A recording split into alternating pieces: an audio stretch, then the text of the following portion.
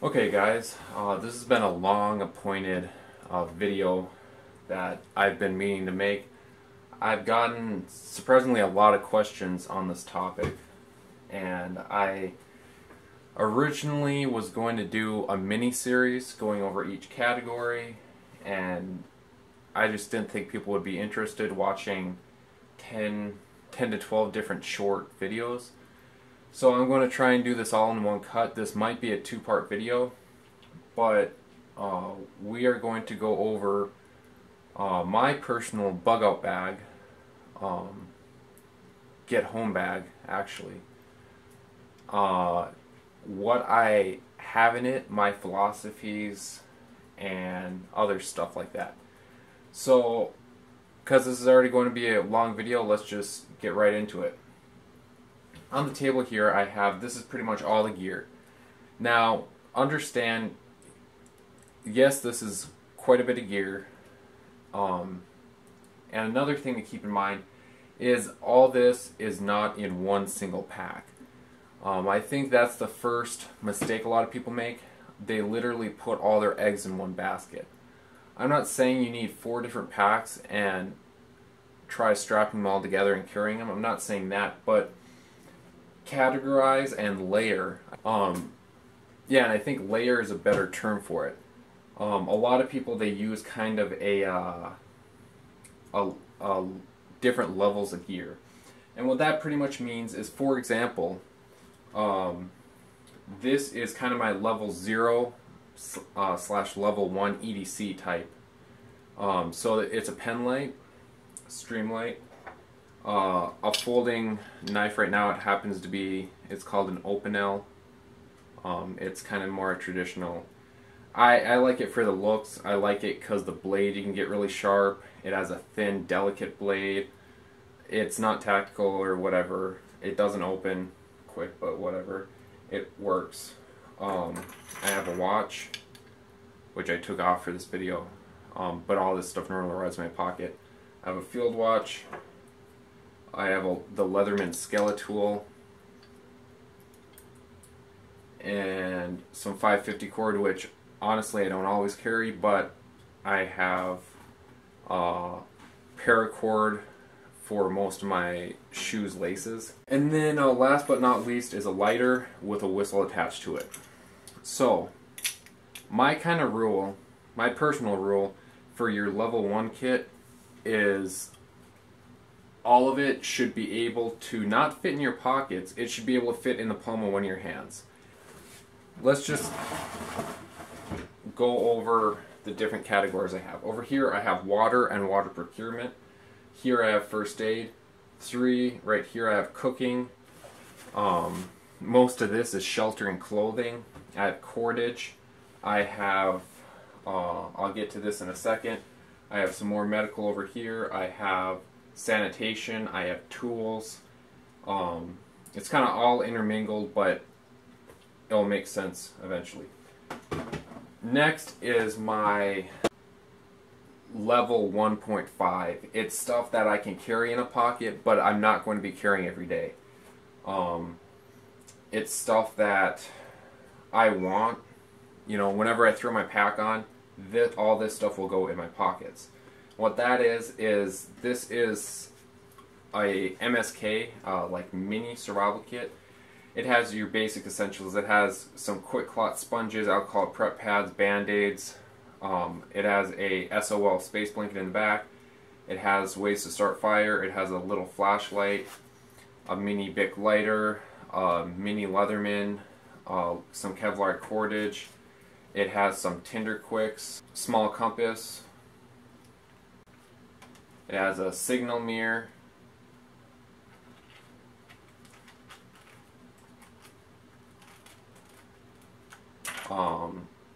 Another whistle just in case you lose your first one, and some, you know, condoms for collecting water.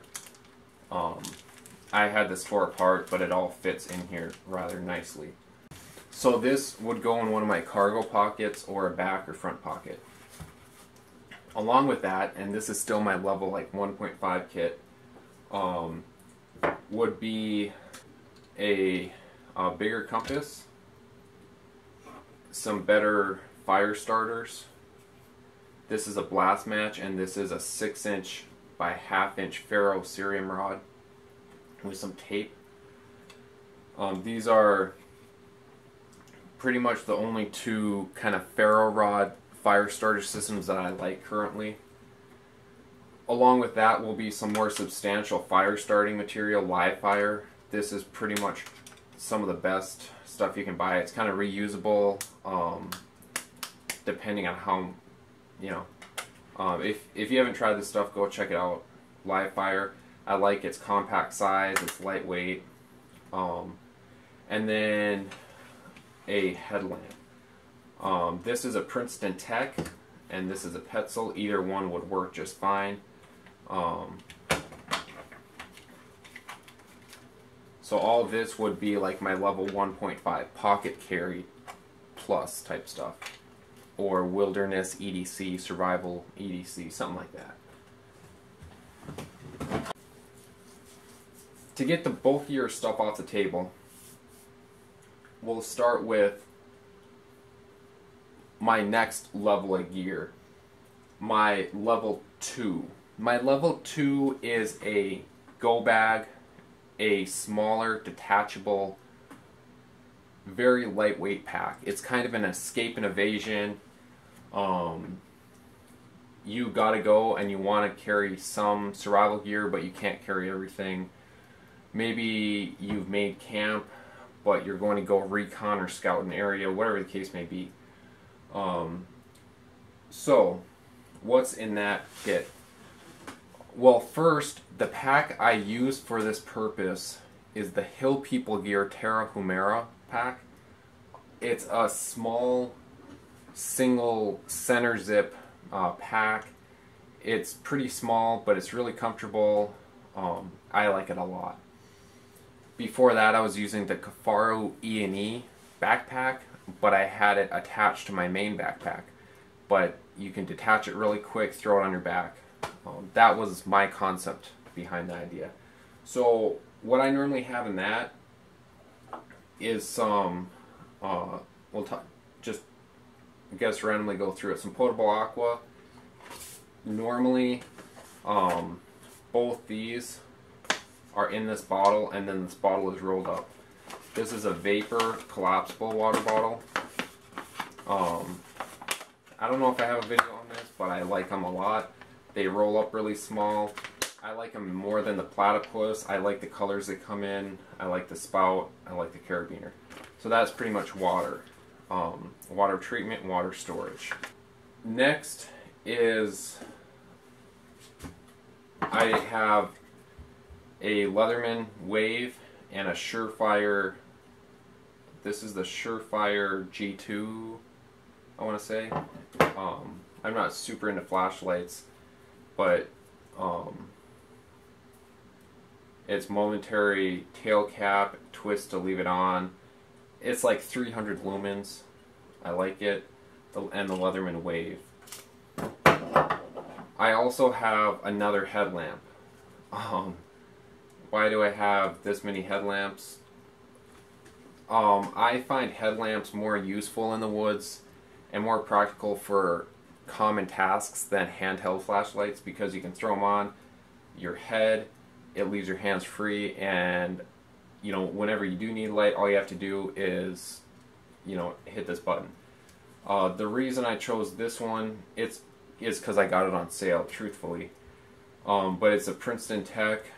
It has 2 red functions and 2 white light functions. It's simple. It's also, you know, a bright color, so in case I drop it, it's easy to find. You know, I liked how easy you put the batteries in. You just pull that tail cap, or that flap down. With that, I have trail marking tape. What's this for? Well, if I'm tracking something, or if I'm doing whatever, and I just kind of want to keep tabs on the way I came, or whatever the case may be. You can also divert, if you're in an escape and evasion, you can divert attention away by setting a few of these one direction and then looping around and going in the opposite direction. There's different uses for this. I also have a pair of binoculars just for observation, mostly for recon, stuff like that. I don't use them that much, but they're 12 ounces. They're less than a pound. Also in that kit, I have, well, my philosophy is if I'm using that kit, maybe something bad happened, there's a lot of violence, something going on. So I don't have a full-fledged medical kit, but what I do have is an Israeli bandage, some 2-inch cloth medical tape, a pair of shears, and this is a soft T tourniquet. This is kind of like the cat combat applied tourniquet, except this one has an aluminum windlass. Besides that, they're pretty much identical. What else do I have in that? I have a pair of leather work gloves, whether it's for, you know, doing hard work or what, just to protect your hands. I have a shamag. It's cloth. You can use it to filter water, to camouflage your face, for added insulation wrapped around your neck. If you're really sweaty, you can use it to wipe sweat off your face. You can use it to wash your hands, or dry your hands off, I guess. I just like it. They don't really weigh anything. And then also in that backpack I have, this is the Outdoor Research Ferocio jacket. It's a lightweight, really packable soft shell jacket. As you can see, I mean, it packs down really small. It's mostly a windbreaker. It's not waterproof. It's barely even water resistant. But it dries really quick. It's made out of nylon. And if I'm running or something and I have this jacket on, I won't get all clammy on the inside. If I'm running and it's raining out, I'm going to get wet either way, as a lot of people know. So I just like it. It's kind of, it's an earth tone color. It's one more extra layer of clothes. You know, what more do you need? In that level 2 bag, what I also have is a multi-cam nylon poncho. Again, multifunctional for deep downpours. I like ponchos over rain jackets. It's a semi escape and evasion type bag, and this poncho is multicam, which means concealment. You can use it to rig shelters. You can use it to collect rainwater. Very, very multifunctional. You can even use it as a litter to drag either game or maybe a friend of yours if they're injured or something out. But again, multifunctional. You might ask, you know, why is it in this brightly colored bag? Just so when it's in the pack, it's easy to find. I like kind of compartmentalizing my stuff. So multicam poncho, and then I would also have some 550 cord, either black and or a dark olive drab color. And then the last thing in that E&E kit is the SOL Escape Bivy. Now, I have a video out there on YouTube, probably about a year old. It's one of my more popular videos, using this and another product I'm carrying down to 30 degrees. So, you know, these things are well proven. This one, because it's in like an escape and evasion type kit, is in an olive drab color instead of the orange. I still own the orange one and I like it. It's held up, all that stuff. So that's my level 2 that's my level 2 kit. So now for my backpack. Well, first, not really in my backpack. These are the shoes I'm going to be wearing. The Salomon XA3D Ultra 2 hiking shoe. The Gore-Tex multicam. I like the lacing. They're super comfortable and they're lightweight. I'm just kind of randomly going over all this stuff. Pair of wool socks and a lightweight layer of icebreaker, which is merino wool, top and bottom long johns. These are some of the best base layers out there in my opinion. They don't hold an odor in extended wear like synthetics like Under Armour do. They're warm to the touch. They get wet, they're still warm, all that stuff. Some more paracord. Why is it pink? So it's easy to find, and so other people don't steal it. It doesn't look like all tactical, so if I'm out there with buddies or something, they're not going to steal this stuff. That's pretty much the only reason. And it's pretty easy to see. The Kafaro Wooby multicam. Using this in conjunction with the SOL Bivy in my level 2 Escape and Evasion kit, and the extra clothing I have on a sleeping pad, like in a shelter, the lowest I'd go is about 10 degrees, which covers me for about 3 of the 4 seasons. Kafaro Wooby. Thermarest Pro Light 3, I'm not going to pull it out. That's the sleeping pad I'm using. In conjunction with this, I can use dried leaves, mylar blankets, different types of insulation. Yes, there's a possibility that this can pop, but yes, I have ways to patch it. And the reason I like it is because it's way less bulky than like a closed cell foam mat. And truly, you don't need this for survival. This is more of a comfort item. This is my clothes bag.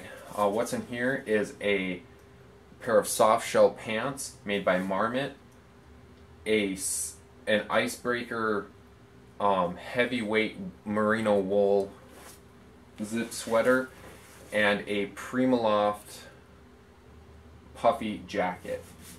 I mean, I could take a lot more clothes to change into, stuff like that, but this compact package is really efficient. It works well in a wide range of temperatures.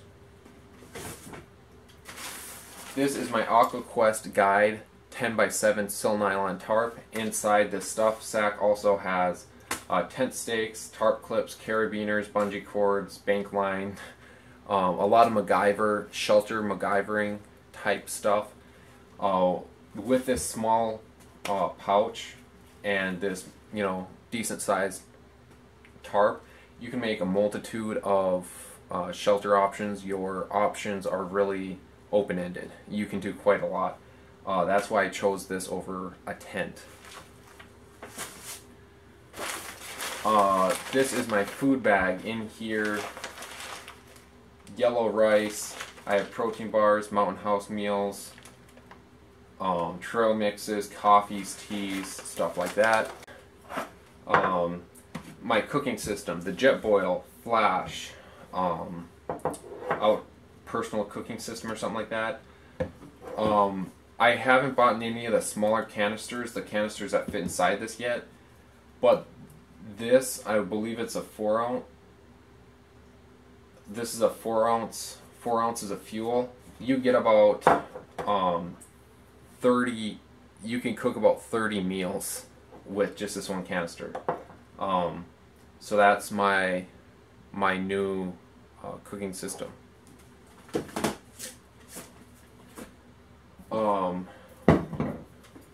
My water, 2 Clean Canteen stainless steel water bottles. I've talked about these. These actually hold about 1 liter of water each. My MSR MiniWorks water filter, I've had this thing for years. There's probably better ones out there now, but this one hasn't failed me, so I'll just keep using it until it breaks, I guess.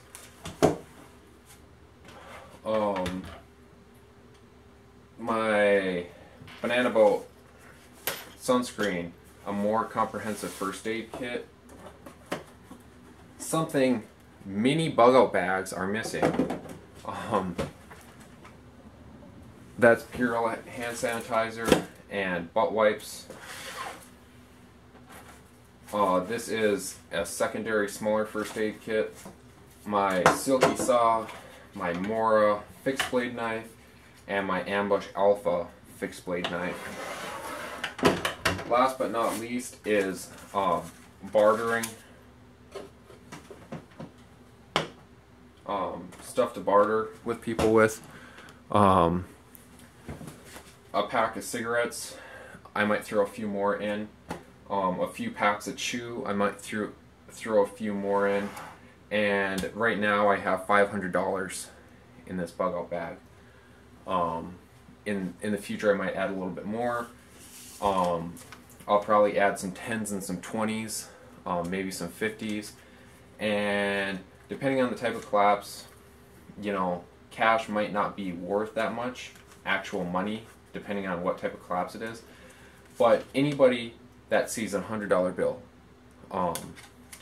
you know, you can probably bribe people pretty easy with this. So that was my complete bug out bag system. As of yet, it's kind of a multi-layered system, as I talked about. Thanks for joining me in this video. If you like this video, like this content, make sure to like this video, subscribe for more videos like this, and until next time, we'll see you out there. Stay safe.